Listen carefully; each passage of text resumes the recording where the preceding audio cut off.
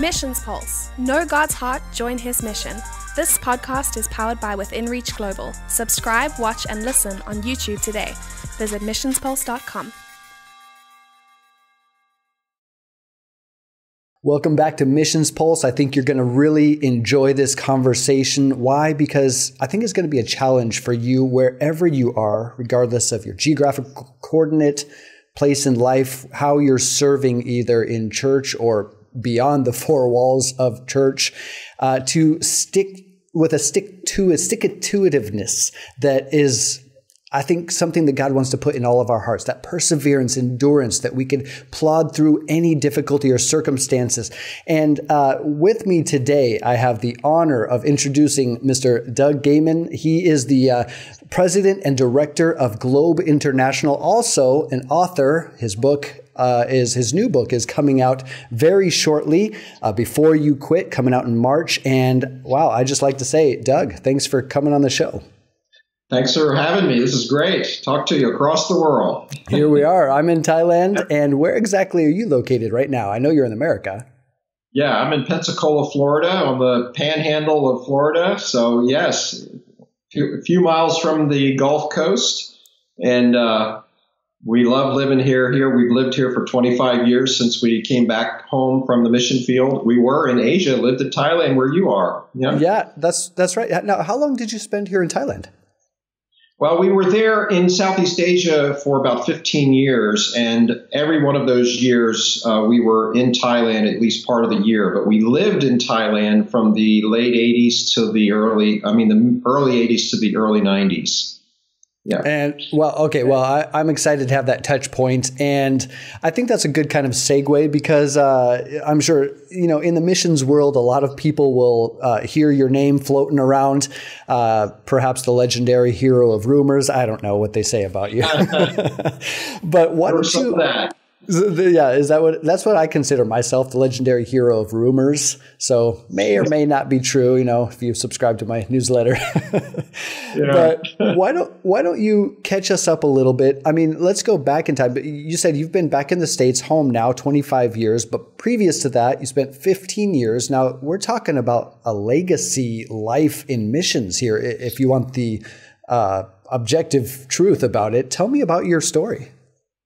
Yeah, I tell people now, when I talk to young people, I said I've been serving in a global capacity for most of my adult life. I grew up in a Christian home, but I was kind of a wild teenager, rededicated my life to Christ at the age of 18, and just before I left for college.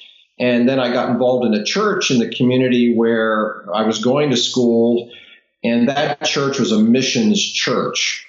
And so that's how I got my missions call. An evangelist came to our church and talked about what God was doing in the Philippines and Hong Kong. I had never been anywhere like that before. And I grew up at countryside. I used to joke with people, I lived so far out into the sticks that you had to drive towards town to go hunting. Wow. Off in the distance, it sounds like. Yeah, so hearing about places like Hong Kong and the Philippines was just overwhelming my curiosity. And I went to our pastor afterwards and said, I want to go. My wife and I had just gotten married. I was 20 years old when I married my wife, and that was our first year of marriage. And I said to my pastor, I want to go there. I heard this evangelist was going back. And I said, can I go along? And he said, well, write a letter to him. That was, before the days of email in the mid 70s. And so I did. He called my pastor, said, is this guy safe? Is he, weird? And my pastor said, no, he's a good guy. He's a good young man. So I went on this trip. And I tell people now, I still tell that story. I said, when I got off that airplane and went into town in Kowloon in downtown Hong Kong in the Tsim Sha Tsui business district, I saw more people in the first 15 minutes of that time that I had seen in my entire life before. Yeah, I know what you're saying. I'm sorry to interrupt you there. I mean, those two places, funny enough, are very dear to my heart. My wife is from Manila, from the Philippines. We've been married 17 years, and we met in Hong Kong while smuggling Bibles. Yeah, so Tsim Sha Tsui, obviously the Lo Wu border into China. We were there often. Yeah, well, that's where my beginning. I got hooked on Asia. I came back from that trip. I told my wife, who was now pregnant with our first child, we weren't even married a year yet, and I said, we're going to Asia. That's where it's happening. And what was her response to that? Well, the initial was kind of like wide-eyed, what, and we didn't go right away. I mean, I gave her time to kind of get on board with it, and tried to be the good husband. So she finally became passionate about it, and we made a couple trips in the following year in 78. We were married in 76. I made my first trip in 77. We took a trip together for 3 months in 78. And then in 79, we moved over with our first child, and she was pregnant with number 2 when we arrived in Asia. Wow. And my wife became a passionate partner. We traveled as a family doing evangelistic, we call them crusades, and that's not as a popular word today, but we did events we were interns, and my wife loved to travel with me with our 2 little babies. That's awesome. And we were poor as paupers. We just had no money. Our little baby, Jeremy, our second born, he slept in the suitcase. We didn't have a pack and play. There was no such thing, and we probably couldn't afford it if there was. We just took the clothes out of the suitcase and laid it on the floor and made a bed out of it, and he slept in that for the first 6 months of his life when we were traveling, half the time. I love hearing stories about that. I mean, you're talking about, your book that's coming out March is called Before You Quit. And the things that you're describing, I think speak to a time when missionary grit was something that was required of you. I mean, you're traveling abroad. You don't have access like we do today, quick routes back home, Facebook, Instagram, YouTube, etc. But it requires some sort of sacrifice, yes, but also stick-to-itiveness and perseverance. Oh, yeah. The leaders that we work with often use that term, stick-to-itiveness. That you're not going to accomplish anything of real enduring value is going to take time to have impact and for it to develop. Today, people know this. Malcolm Gladwell, who is a secular business author, he writes about the fact that it takes 10,000 hours to become proficient in something. If you play the piano, it'll take you 10,000 hours to become a proficient pianist. That means 27 years if you practice 1 hour a day, every single day without fail. Wow. If you practice 2 hours a day, it'll require you 13 plus years. So the idea of persevering in ministry and persevering in God's call, I think we kid ourselves if we think that we can just jump in and become successful. Yes. I know one of the evangelists that trained us that we worked with in those first 3 years, he plodded for 3 years before he had a breakthrough. Just a lot of hard work. And I was working right beside him, watching him plod through. I talk about that in the introduction to my book and tell his story of just dogged determination with lack of fruit, lack of finances, a lack of support. And he was just doggedly determined to preach the gospel to large crowds in Thailand, and he would not give up. And eventually, God answered his prayer. But it took him more than 3 years for it to happen. Wow. So yeah, well, when I remember when I first moved to China, that was 1998. I was 18 years old, moved to China, and thankfully came under the wings of an apostolic missionary group. And the motto of our small missionary group was this: we have done so much with so little for so long, we can now do anything with nothing. And it speaks, I mean, every missionary, every cross-cultural worker will resonate with that, but it speaks to that plodding. And obviously, I think you quote it in the book as well, reminiscent of William Carey, father of modern missions, who says, I can plod, I can persevere in any definite pursuit. To this, I owe everything. So is that how we are to see a harvest? Is that how we are to see fruit? I mean, I know there are times when the Holy Spirit allows some quick work to occur, to happen from what we put our hand to.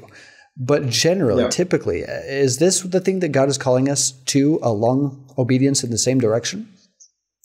Yeah, I mean, that what you just talked, Eugene Peterson's book, A Long Obedience in the Same Direction.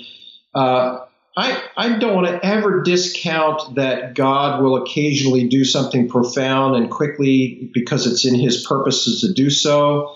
But typically, my experience and observation, even from Scripture, is that the persons that God uses in what appears to be a quick work, those people went through agonizing things to get to the point where they were ready to handle the glory of God in a way that didn't mistreat and misuse the glory of God and maybe squander it on their own egos. Wow. He had to break those people. He had to nurture them and break them and shape their lives so they were ready to be able to handle the fruitfulness without squandering it.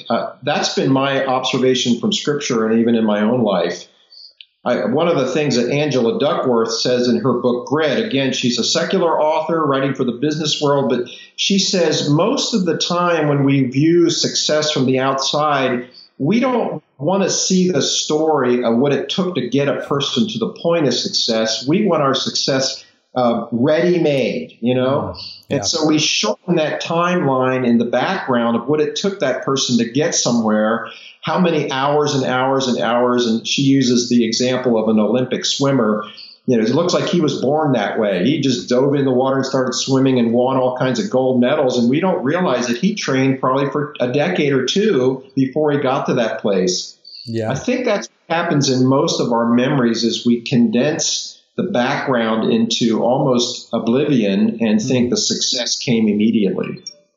That is a great point. And I like how you point these things out because many people will look from afar and say, wow, that guy is successful, or she is amazing, or Michael Phelps, wow, how did he do that? Right. When in fact there's a long backstory. Obviously, there's going to be suffering involved, glories along the way. The first book that I wrote was called The Space Between Memories.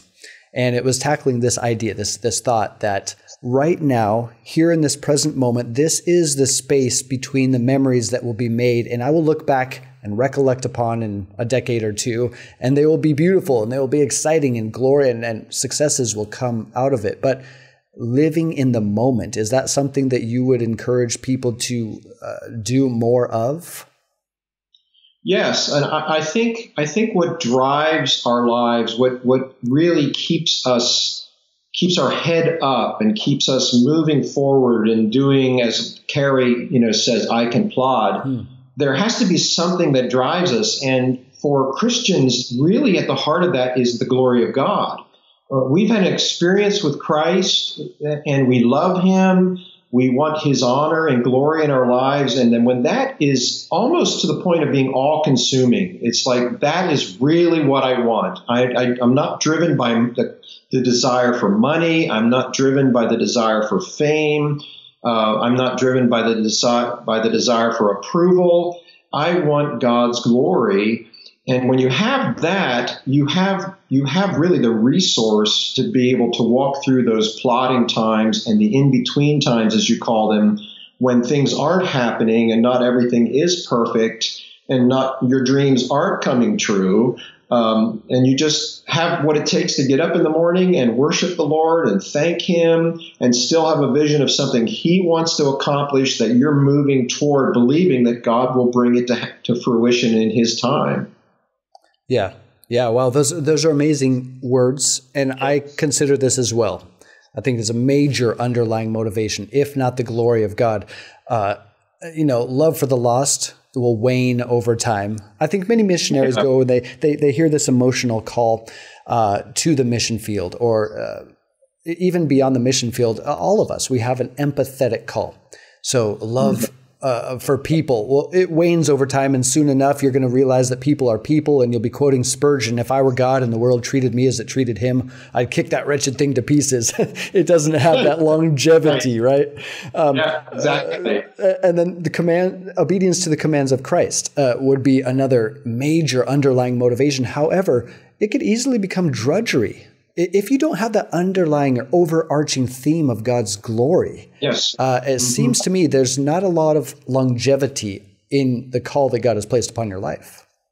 Yeah, that's very true. I mean, we talked about Floyd McClung earlier. You know, he emphasizes that in his writings about what he calls apostolic passion, that it has to originate and it's seated in our love for Jesus Christ. Our personal relationship with him and our love for him and who he is to us and what he means. And that is the only thing, because you're right. The world around us and our experiences in the world, whether we are in business or whether we are serving the Lord in a missions capacity, the world and its brokenness will beat everything out of us. Yeah. And if we don't have something to go back to lean on, to sit in and bask in, and for people like McClung and other leaders who talk about it, John Piper talks about this, is we are seated in the glory of God. That's where we get this overflowing, what Jesus called, out of their bellies shall flow rivers of living water. If we don't have access to that and don't maintain a connection with that, we just can't persevere. Mm-hmm. Yeah. I'm seeing the major themes already in your book. I know it's releasing in March 3, if I'm not mistaken. That's correct. Yes. All right. Well, let's take a moment then and do a major plug for the book. Tell me the full title. I know it's Before You Quit, and tell me where can people find. I think they could actually purchase it in advance right now. Yes, that's correct. The full title is Before You Quit: Everyday Endurance, Moral Courage, and the Quest for Purpose. And it's available at Amazon, Barnes & Noble, Christian Books, and a number of other Christian websites. You can go and order it. I think even Goodreads has it. At least it's there. The title or the front of the book is featured, and you can pre-order it. So it's out there, and it's going to be released in paperback, audiobook, and Kindle. So I think all of those will be ready in March. Good. Okay. But the theme of the book is perseverance and why we persevere. Is this a book for missionaries only? Is this a book for people involved in cross-cultural service of some kind? No, it was Moody Publishers asked me to write it with a young audience in mind, and not necessarily a missions book. It should apply to really across the spectrum, from Christian ministry to business people. But it has obviously very Christ-centered.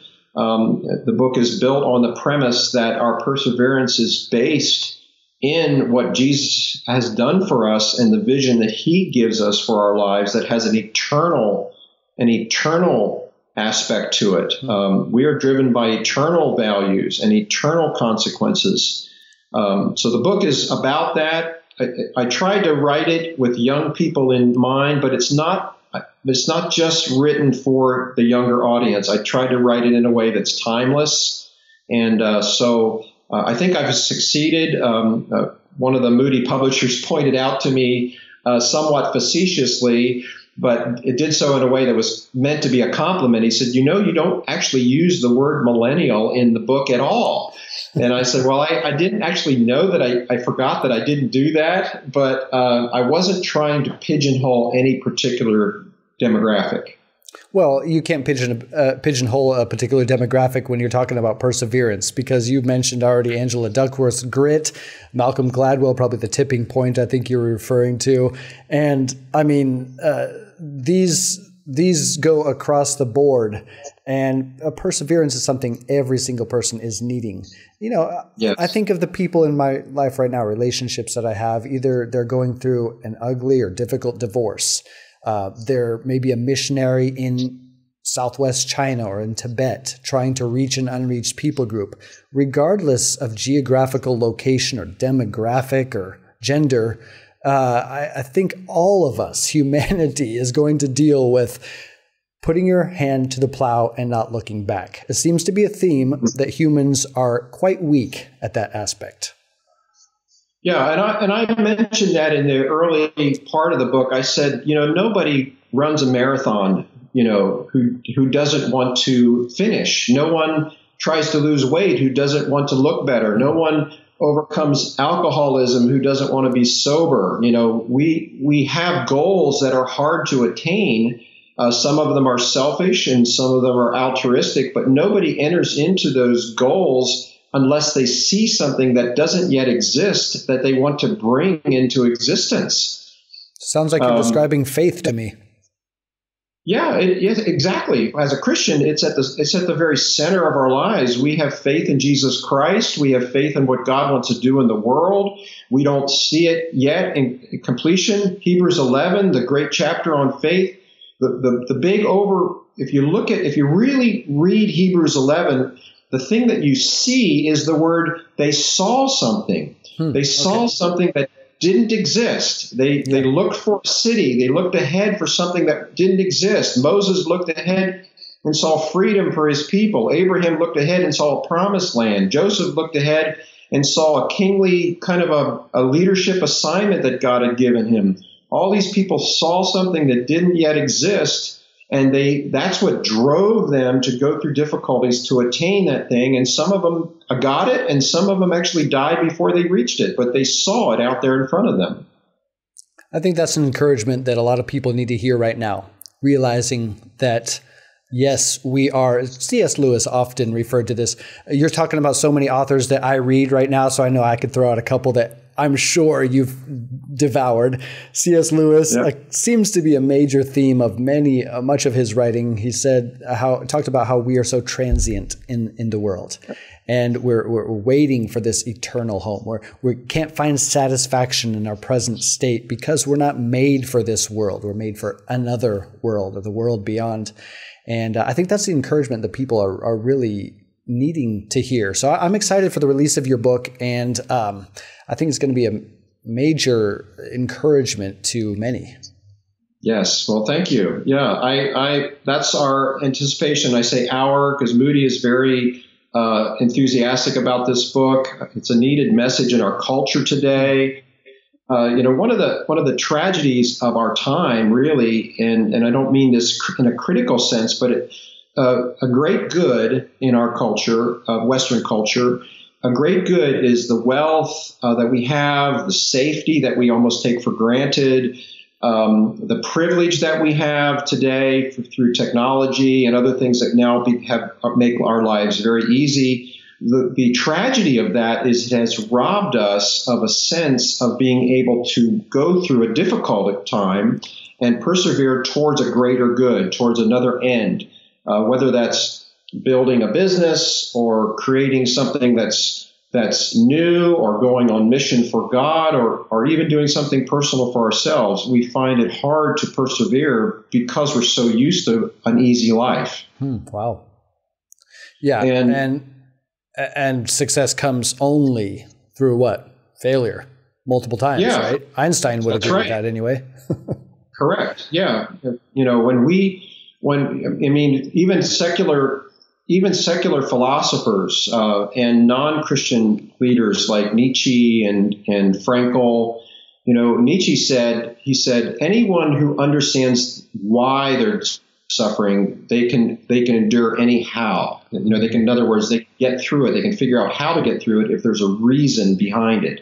That's funny that Nietzsche, who was an atheist, a German philosopher atheist, in that sense, he agreed with Jesus.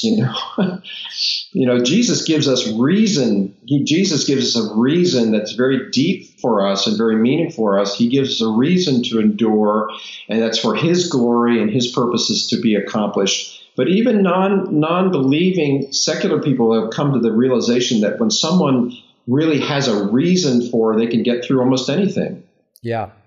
Again, it reminds me of the Simon Sinek talks, TED Talks, the why. the why behind the what. And I like how you're pointing people to that Christ-centeredness. I often quote it, David Platt. He said, "Don't try to manifest a heart or mind for missions that is devoid of relational intimacy." I think your book is pointing people back to the why, and it's a capital W because that why is a person, the person of Jesus. Yeah. And therefore, that strong urge, that strong capacity to be able to persevere in any difficulty. Yeah. Well, Jesus, and one of the chapters in the book deals with perseverance in God's consummate purposes. What theologians calls the eschatology of our faith. The end times themes of Scripture. Of course, Jesus unpacks a lot of that in Matthew 24. And in the middle of that chapter, with all the chaos and the disintegration of the world's systems happening with natural disasters and wars and rumors of wars, and these are words of Jesus. In the middle of all that, he says, "But this gospel will be preached in all the world as a witness to all nations." The irony of that, our natural inclinations are to, when trouble comes, is to hole up in our houses, stockpile food, make sure we have cash on hand, protect ourselves. And Jesus says just the opposite is going to happen among God's people. Is during world chaos, there's going to be this exponential rise of world evangelism done by Christians going all over the world at great personal sacrifice to preach the gospel. And he doubles down on it. He says, all over the world to every nation. Wow. I think that's profound. And I think that's a testimony to what is going to happen in God's people during difficult times is we become the best people we could be during difficulty. And it because of the grace of God. Yeah. And it seems to me what you're describing is 2020. Now, I know that the end times, what Jesus was referring to, perhaps is still some time away. We're in the beginning of the end, you could say, perhaps. But you're describing the coronavirus of China right now. I've been working in China for 15 years. You're talking about persecution of believers. We've seen that, since the days of Nero and beyond. And so it sounds to me what you're describing is something that is relevant for us today. Mm-hmm. It is. And I my personal conviction about the end times is, number one, we don't know the day or the hour. Jesus was very specific about that. Number two, the Apostle Paul speaks of the end times as something that has been happening since the time of Christ. We're in this last age. So in one sense, we have been living in the end times since the time of Christ. So having a long view, Christians, I believe, need to take a longer view of history and recognizing that God has been working out his plan, partly with determination and partly with patience towards human beings. And as we walk with that long view, that Eugene Peterson, a long obedience in the same direction, we recognize God has eternal plans. He's both patient and determined in that working out of that plan. And there are going to be difficulties in every age. Right now in the West, we enjoy relative safety and prosperity, but there are parts of the world right now. You referred to China. There's other parts in North Africa that there's starvation, there is war, there is conflict. There's great upheaval, failed states. These things affect human beings. You think about what's going on in Iran and Iraq for especially for Christians there, what they are dealing with right now. And yet the reports that are coming out of those countries is in the midst of all that upheaval and difficulty and failure of the state, meaning the economy and the safety and all the things we take for granted that governments provide. In the middle of all that, God is doing some amazing things in those countries. The church is flourishing, and they look at us with a little bit of probably appropriate criticism. They say, you folks in the West have no idea what it means to live for Christ, like we do. And we can learn. We can learn from those folks. You are absolutely right. Nick Ripken, Insanity of God, often talks about this, how we have so much to learn from our brothers and sisters in chains. I like how a moment ago you talked about Matthew 24:14, in the midst of all this chaos, and we're seeing the Taal volcano in the Philippines just erupt, and evacuations, failed states, etc., what you just mentioned. Then that culmination point, and the gospel of the kingdom will be preached in all the world as a testimony for all nations, and then the end will come. Reminds me of that culmination, Revelation 7:9, people from every place and tongue and ethno-linguistic tribe standing there before the throne of God. This is where all of history is moving toward. And I kind of want to transition there, because I think these are themes and topics that are dear to your heart, are kind of probably the epicenter of much of what you do.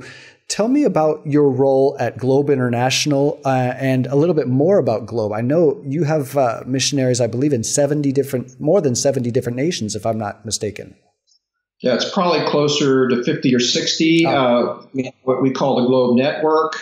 I'll talk about that here just briefly. The Globe Network is a network of agencies based in now 6 countries that are sending missionaries from those countries. In other words, not just missionaries coming out of North America, the United States, but we have missionaries coming out of Mexico, out of Brazil, out of Germany, Switzerland, the UK. And so, the network total, I think we have somewhere in the neighborhood of 50 to 60 different nations that we're involved in. So Globe is a mission sending agency. The network is a network of sending agencies. We're constantly looking at new nations because it's our belief that in the future, the idea that has become somewhat of a cliche in missions vernacular is from everywhere to everywhere. So we believe that missionaries are going to be coming out of every nation on earth. This is, the historical idea that from the West to the rest, that's an old idea. The new paradigm now that is not a future idea, it's a current reality, that missionaries, the large bulk of missionaries are coming now from other nations. So Globe is trying to get our head around that. We've been working on that for 20 some years. And saying, how do we facilitate that so that missionaries that God raises up in the Philippines, and God raises up in Argentina, and God raises up in Brazil and Mexico, we're looking at Malaysia, we're looking at Costa Rica, to send missionaries from those nations to the world, and how can we facilitate that? So North America, the United States, has a part in all of that. God's not going to let us off the hook. We still have to obey the mandates that Jesus gave, the Great Commission. So Globe is committed to that, and probably one of our big strengths is we provide the services, the financial and printing and communication services that most missionaries really need. We do that. We have state-of-the-art systems so that donors can get what they need from their donations, and people who pray for and give can receive communication. We try to provide those services so the missionaries are well supported underneath their work on the field. They feel like there's people back at home really taking care of their business for them.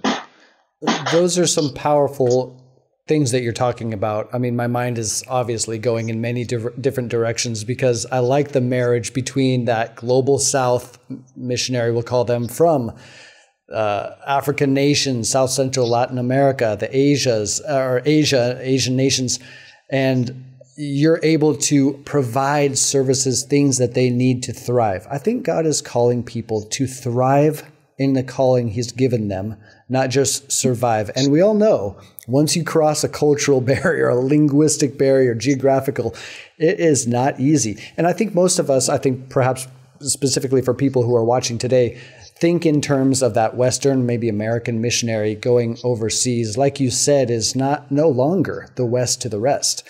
So we had the student volunteer movement that thrust out thousands, tens of thousands of missionaries from Europe and America. Today's reality is that we are seeing people from all different nations. It's no longer the West of the rest, but the reached to the unreached in many ways. And yes. What is your word then? What is your call then for Western believers who, they're not going to be left in the dust, and we have a part to play, and we are called to help bring about the fulfillment of the Great Commission as well. What is then our role in the Western Church? One of the things that we are trying to do, and it's patient work, is to help the church not see their missions work as only short-term trips. That one activity has, in some ways, co-opted the longer view. And we're not criticizing. I probably personally went through a time of being fairly critical of the short-term missions trip. And finally, the Lord just sort of nudged me and said, you need to get over that. You're not helping people if you're just critical. As a career missionary, of course, I see the value of the impact you make when you really invest in people's lives. So we're trying to take a positive spin, a positive approach to making the case for career. But just think about that. No matter what country you originate from, let's start with North America, an English-speaking person originating from U.S. and going to Thailand, where you are. Well, the first thing you have to do that takes perseverance is learn the language. Yep. It's tough. You don't do that on a 2-week trip. Your relationships can be kind of fun, but they're very superficial. You never get past just highs and buys and, sawati krap, and you learn a couple of words you learn a couple of things that are exciting, but you don't develop any deep relationships unless a Thai person has learned English and he's jumped over the bridge and done the work. But think about the positive opportunity there. The enriching opportunity to learn another language, go through that 2 years, language learning is a lifelong. You never get done, but go through that intensive time of language acquisition and then have this joy of being able to actually relate to people and develop relationships and learn a new culture and be on that adventure of understanding someone, another culture, and being able to be a part of God's bridge towards communicating something that you carry. What Paul says, we have this treasure in an earthen vessel, and that earthen vessel kind of stops the treasure from coming out linguistically, in terms of energy. We got 8 hours of our day, a third of our day has to be involved in sleep. The treasure is kind of stuck in there.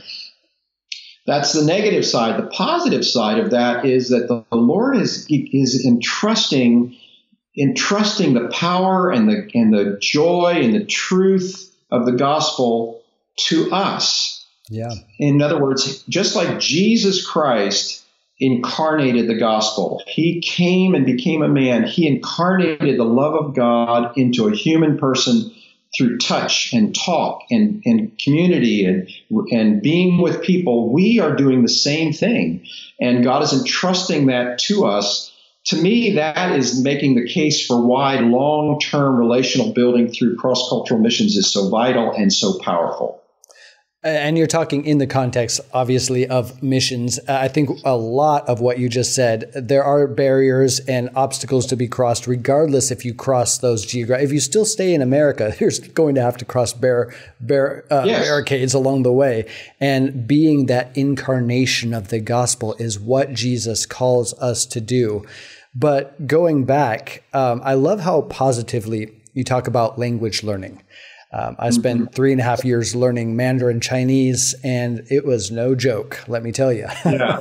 I mean, my teacher was 61 years old. She could say, hello, okay, I love you, and bye-bye. That was the end of her English skills. And there's 4 different tones in Chinese. So you say ma, mother, ma, hemp, ma, horse, ma. To scold with a silent ma as a question mark. So you could literally say, ma, ma, ma, ma, ma. Did mother scold the horse? And And I made a lot of errors along the way. I mean, pastors would come. I'd be translating for different pastor speakers at a conference for Chinese underground believers. And they'd lean over to me before the service starts, after worship was ending, and saying, how do you say, praise the Lord? They want to start with this, praise the Lord, and then continue into it. And I say, 感谢主, 感谢主. That's how it's praise the Lord, and or thank the Lord. And they'd say, 感谢主, praise a pig. No, just a slight intonation and pin drop silence. So, but those years of efforts and struggle, man, it was beautiful and glorious. And now what do I see from that? These relationships that have lasted for years and over a decade and almost 2 decades.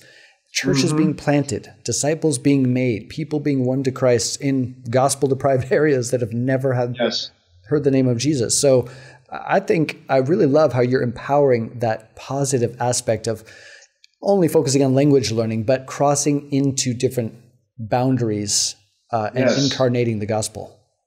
Yes. And if people can catch the opportunity that they have, God, the idea of unreached people and unreached people groupings of people that are either ethnically and linguistically tied to one another, and there's no witness there. Think of our listeners today of this podcast, and one of them says, I want to be the guy. I want to be the William Carey to those people. I want to be the Jesus to them. I mean, in all due respect to Jesus, we're not going to be Jesus, but we're the witness. Yes, right. We're the first opportunity that they get. And that takes an investment, to jump over these, what we call these chasms, these walls, in missiological terms, to jump over them through language learning and cultural understanding, cultural acquisition, learning the customs of a culture. Do you shake hands to greet? Do you do the tie Y to greet? How do you show courtesies? How do you not insult people by your foreign ignorance? All of those things have relational impacts. That's a great adventure to go on. Yeah. And you're doing it because there's these human beings that have eternal value to God, and He wants to communicate with them, and He's asking you to become the vehicle through whom He can communicate. That is right. And I like how you're bringing that to the forefront again. A lot of missionaries are struggling with their first term missionary attrition coming up. They'll probably head home, statistically speaking, many will. But man, being that vehicle through whom God reveals Himself many times, obviously in 1040 window for the very first time, I pray that people who are watching this and listening would be encouraged by your words in this conversation to say, I want to be that person who kind of lays aside my own ambitions, dying to self so that Christ really might be revealed in and through me. And man, you don't know how far those ripples will last, even if it's a pebble on a placid pond. Right. Well, you compare the riches of those experiences, knowing that my life had an eternal impact on others because of this investment I made. Compare that with buying a new car. Yeah. Well, when you say it like that, suddenly I lose all the excitement of that new car. It would have been nice. You really just ruined it for me. Yeah. I mean, we're glad for a new car. When we lived in Thailand, we never had a new car. We bought used ones that were constantly needing maintenance. Yeah, and just sprayed the new car scent in it. Yes. But comparing the two, there is no comparison with a new toy or a new fun thing compared to this impact that you can make on people's lives when you catch that vision. That's the case that we're trying to make. What missionaries all over the world who've stuck to it and stayed there, what they've discovered, this amazing eternal impact you have on people. Well, but when you say that, I have to ask you, Doug, I mean, that takes a lot of effort to constantly be focused on intangibles. We live in a tangible world, right? We see the things that are physical and happening around us, but to focus always on the intangible it's not an easy task. How do we go about doing that? Well, I think one of the biggest ways we do that is keeping our relationship with Jesus through prayer and worship. Keep it sound. I remember often in my own life when we went through difficult times in those intern years, and then afterwards when we were trying to build a ministry. I talked about the leader we work with. It took 3 years for him to have a breakthrough. What I was thinking after 3 years, I'm going to have a breakthrough when I pioneered. Well, it took us closer to 5. Wow. And I remember going through some low times and difficulty. I'd go back to prayer. And in times of prayer and in times of study and of worship, that's where the Lord would speak to me and guide me and say, I want you to make a change here. Why don't you try this? If we don't have a solid relationship with Jesus Christ, the difficult times will get the best of us. I remember a missionary that went out with us to Central America some years ago. She was a school teacher, left her profession to go on mission. And she was having a difficult time raising money to go. And she was discouraged and would come to me and say, this is hard raising money. And am I really called? Did God really want me to go? And I told her, I said, here's what I want you to do. There's some fundraising, partnership development skills you can learn, but here's what you really need to do. I want you to go back home and spend some time in prayer. Get down on your knees and ask God, what he's saying to you. And I said, come back and tell me. And she came back. She said, well, every time I get down on my knees, the Lord says, I've got this. I'm calling you to this. Don't give up. It's just one of those things when we learn how to lean on Jesus and give him in a very practical way, give him a part of our lives so that we're listening. It's amazing. God has an ability to speak. And I think one of the tragedies of modern times is we're so distracted. We're so distracted. We have so many distraction devices. I wear one on my arm. I carry one in my hand. I have distraction devices all around me that robs us of intimacy with Jesus. And we have got to slow down. As Dallas Willard said, ruthlessly eliminate hurry from your life. So having those times of repose when we seek the Lord and allow him to speak, it's amazing what we'll hear, and it's amazing what will come into our spirits to empower us to do God's work. Amen. Yeah. Well, I think it's funny how you even have to say that God still speaks as if he doesn't. We need to be reminded of that because oftentimes our prayers are very one-sided. And again, it brings me back to, I remember George MacDonald, C.S. Lewis often referred to him as his master literarily. He said, man finds it hard to get what he wants because he does not want the best. God finds it hard to give to man because he would give him the best, but man would not have it. And so there's this disconnect in the heavenlies. And I think what your encouragement is, you're going to have all those distractions and devices, but can you take a moment to separate yourself from all these things, all these tangibles, and focus on, we would say, an intangible. But the reality is the other world, this is the world that we're coming into. The heavenly realm is much more palpable and real than this facade that we're living in. And it's so temporary, so transient. But God is calling us, to live for eternity, put eternity in our hearts. Mm-hmm.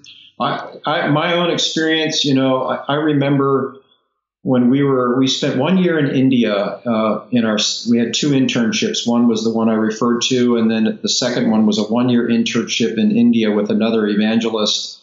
And I remember we would spend 2 hours a day in prayer during that time, and he would pray on his own in his own room, more than that. And I remember often he would weep. He would weep in prayer, for India. He'd pray for India, weeping for the people of India. And I was a young man. I was in my mid-20s, and I'm like, I feel pretty hard-hearted in a prayer meeting here where somebody is weeping.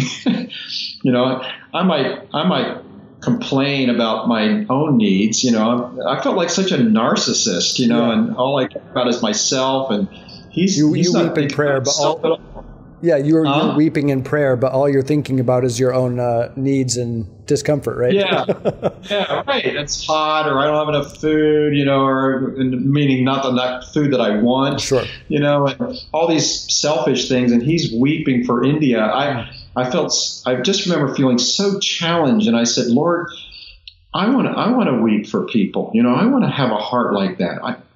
Teach me. I had no idea, what God would do to bring me through experiences that would break me and would soften my heart.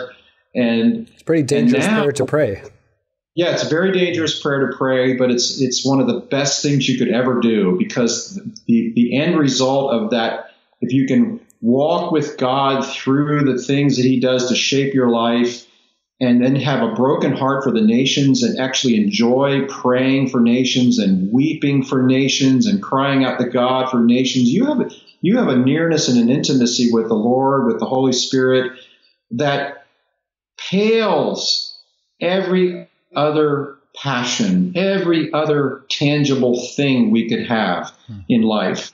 It doesn't mean we don't need tangibles. I'm happily married. I need my wife. I need to get up in the morning and have breakfast and go to bed at night and have sleep. And we need stuff around us to get work done. So it doesn't mean you become this recluse mystic recluse mystic that sits on a mountaintop and does no earthly good. No. What it means is you become empowered by these transcendent realities that have to do with the presence and the heart of God, that empowers you to live in a tangible world. Yes, that is the key right there. Empowering the intangibles, empowering you to live in a tangible world. Yeah. These things that you're sharing, I think, are probably going to be stirring up people's hearts, and they're thinking, wow, I think I need to get in touch with this guy. You're probably going to receive thousands of emails. I don't know how big our listener audience is going to be today, but how do people get in touch with Globe International? I know you in the leadership page in the About section, you are listed there, but how do people get involved in supporting either local missionaries or overseas missionaries through Globe International, and where would you point them to start doing that? The best place to start is at the Globe website, which is Globe INTL, so short for international, or you can Google Globe International and it'll take you to the website. So globeintl.org. All the information is there. We're actually rolling out a whole new website in the next couple of weeks, so an upgraded website will happen just very soon. My email is doug@globeintl.org, so it's very easy to get a hold of me.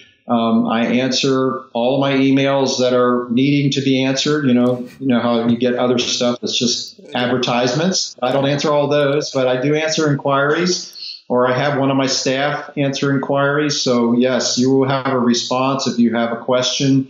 I have a website, DougGehman.com.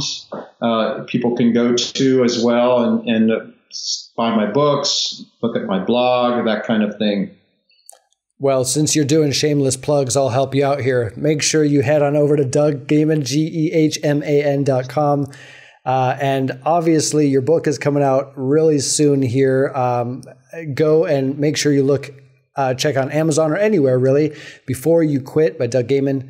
We're coming to kind of the close of all these thoughts. And it seems to me the theme of your life has found its way into this conversation yet once again. I'm sure it finds itself into the conversation a lot of times. Perseverance, pushing through, stick-to-itiveness, grit. I think all those words would describe. I like the thesaurus. I sometimes just hang out on thesaurus.com and Oh yeah, me too. I can tell that if we were face to face in the same country or geographical coordinate, we'd probably have some good conversation, because it seems like we read all the same stuff and hang out at thesaurus.com. I believe that's true. Yeah, it's probably true, David. Well, but I was going to say, people are going through whatever they're going through in many difficult situations, or glorious, but they need some deeper overarching purpose and goal here. And in closing, you've shared a lot of encouragement, a lot of inspiration. What would you say to that person who's probably on the precipice of a big decision? Maybe it's foreign missions. Maybe it's supporting foreign missions. Maybe it's staying where they are and being a part of God's epic mandate in their zip code. What is the encouragement you would bring people as we close here?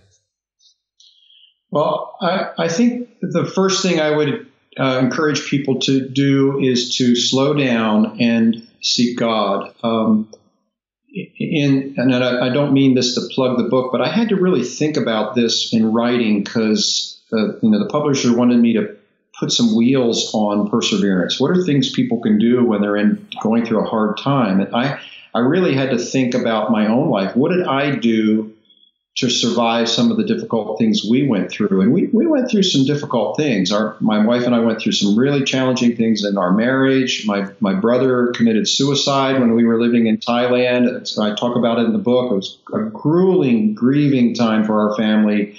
So we went through some of those, plus other just ministry challenges. And what did I had to ask myself, how did I get through? How did I find my way and stay centered in Jesus Christ? Because it's very easy when you're in a place of uncertainty or difficulty to go off the road, to come off the rails. And this happens a lot in culture today. Our culture actually doesn't support staying in there. In fact, we kind of deride people who stay the course and think you need to be free. You need to bust what's not broken and find your own truth, and go your own way. And a lot of times that's defined by breaking things instead of staying in your commitments and staying on the path. So I had to think through that. What did I do? Well, one was to read. I read the Bible, and I read other authors, Christian authors. That's basically the spiritual gift of teaching. When you read other people's works, you're looking for insights on your situation. So reading. Second is prayer and worship, keeping your relationship with Christ in a good place through prayer and worship. A third one was creativity. I've always told people everybody has a creative part of their life. They have a creative gift that finds expression, and a lot of our angst is expressed in creativity. You think about the Psalms. They're not all just happy. Some of them are grieving Psalms. They're dealing with difficult.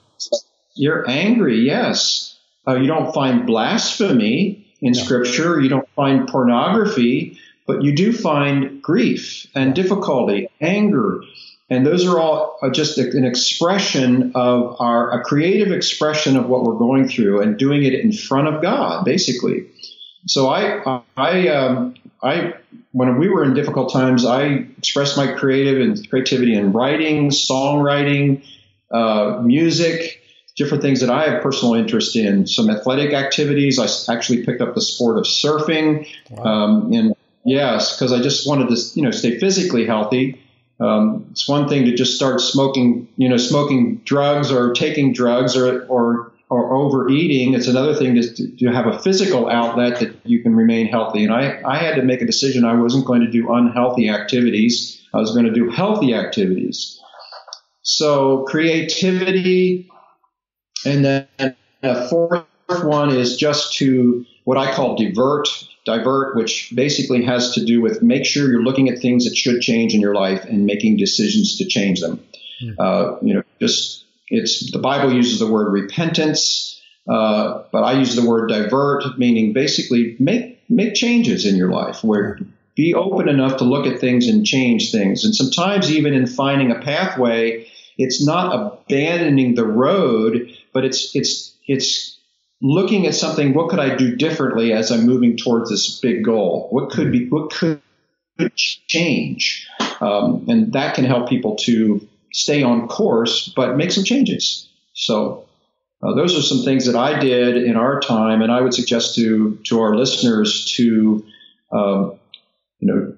find a way to be a learner and a seeker of God and create and express your passions through creative outlets, healthy creative outlets.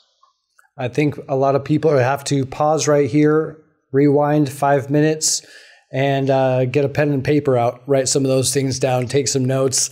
excellent encouragement. And I think you're speaking to me as well, because I know that for me, definite creative outlet is writing as well, shared with you. If I'm not writing, there could be things pent up in my heart. That is how things express themselves. And hence the reason why I hang out on thesaurus.com. Got a book inside me right now about brokenness, and wanting to get that out, because we just have adopted a 2-year-old girl from Thailand, and our family of 3 has grown to a family of 4. And inevitably, adoption reveals brokenness, not only in the child you adopt, but in me. And so there's many different thoughts and ideas, and perhaps some confusion along the way. But I think what God is calling us to do is release those things to Him in His presence, obviously. It's freedom in that. That's right. Yeah. Well, Doug, hey, I so appreciate you coming on Missions Pulse today. All that you have shared seems to empower the motto of this podcast: know God's heart, join His mission. It is really that simple. When we know the heartbeat of God and sense that pulsation of what He's passionate about, it's quite inevitable that we follow then in the mission that He's given us, and His overarching mission of all nations coming to Him. So Doug Gehman, sorry. Thank you so much for coming on the show, and just so appreciate you. Well, thank you, David. It's been my honor. I've enjoyed this chat we've had. So thank you for inviting me. It's been a real honor to hang out with you this morning. This evening for you, this morning for me. and whatever time it is for you watching and listening. Blessings, my friend. Missions Pulse. Know God's heart, join His mission. This podcast is powered by Within Reach Global. Subscribe, watch, and listen on YouTube today. Visit missionspulse.com.